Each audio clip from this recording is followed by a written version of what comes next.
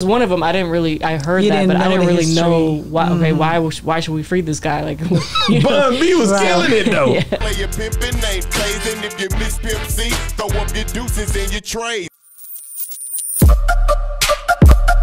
Yeah, we on Boss Talk 101. Yeah, we gonna talk. And then he ended up coming out. I think probably was only a few months after that when he actually got released. And so at that point, there's a whole new generation of kids that are listening to this Texas music, that are listening to Mike Jones, and they don't know the whole history of UGK, that that the work that they put in to kind of lay that foundation. So but they knew because of Bun's campaign that he was coming home. They didn't. A lot of them knew because Bun was so hard for him. Free Pimp C, Free Pimp C was the campaign. UGK for life, free to pimp. You know the deal. And PAT is trap or die. One of them, I heard that, but I didn't really know why. Okay, why should we free this guy? Like, Bun B was killing it though. Yeah. Play your pimpin' ain't blazing. If you miss Pimp C, throw up your deuces in your trade. You like, did you talk to Bun before or during that time, or you didn't talk to Bun, you just went straight to deal with Pimp C? Yeah, we had definitely interviewed Bun as well. Before that? Yeah. Okay. They had, I believe they both had solo albums that came out around they that did. time. So, yeah. For a label, if you have a Southern artist that's coming out around this time, 2005, I mean, Ozone was the place to go. So yeah, we had definitely done a lot of stuff with Bun, and you spoke to his mom before you went and interviewed him in prison, or you spoke to his mom after? No, I had never met his mom until after he passed. Okay. I mean, I always wanted to write a book.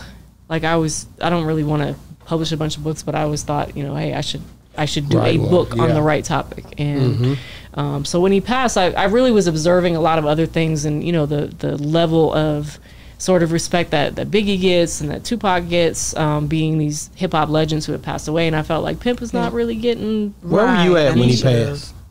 I was in New York. And what did you think when you heard it that morning? I asked these kind of questions. Like when you heard it, I wrote about it in the book. Okay. I was doing a press run for Ozone, so I had done I think Wendy Williams and a couple other shows. And, okay.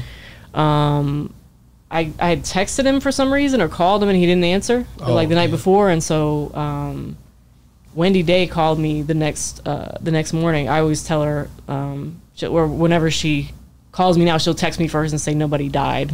Wow. Because she's a legend in hip hop as well. I don't know if you're familiar with Wendy Day, but it's kind of unusual for her to call me. I mean, even today, usually you'll like text somebody first instead of just calling out of the blue. But so I was just surprised to see her call me. I was at the airport or heading to the airport, and I just picked up the phone and she said, "Did Pimp C really die?" And you didn't even know I was like, anything about it. I don't think so. Why would he be? Why would he be? He dead.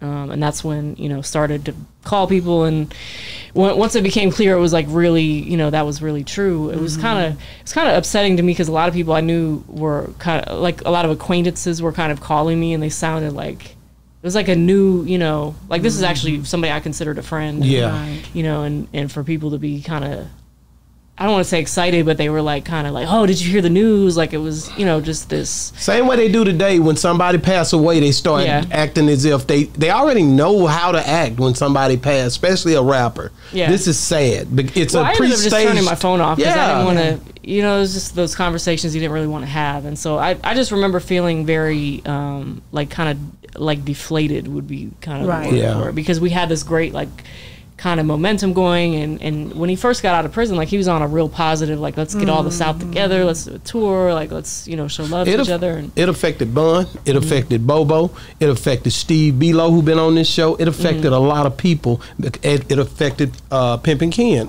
Everybody I've talked to, it affected He's a Leo.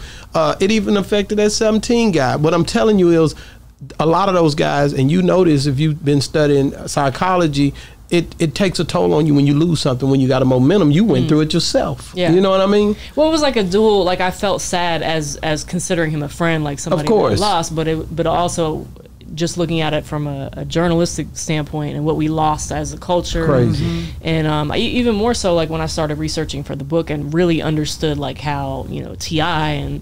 and the big timers and like all these people named him as like that's the reason why we do. Man, it affected Jay Prince too. It affected everybody, man. So It was definitely a big loss for the culture, and so it affected me. I ain't gonna lie to you, it affected me when he was in prison. I'm a fan, so I'm anticipating him getting out, and when he gets out, then this happened. It's like, dang, a double whammy, you know. Then I started thinking about he up there, he was Too Short. I knew they had songs together. I follow all that, so it was like, man, you know, it hurt for us. But in the South, you know, like I said, we already had some high heels to climb, I'll put it like that, because like I said, without you, there becomes a bigger hole in what's going on down here. Yeah, we on Boss Talk 101. Yeah, we gonna talk.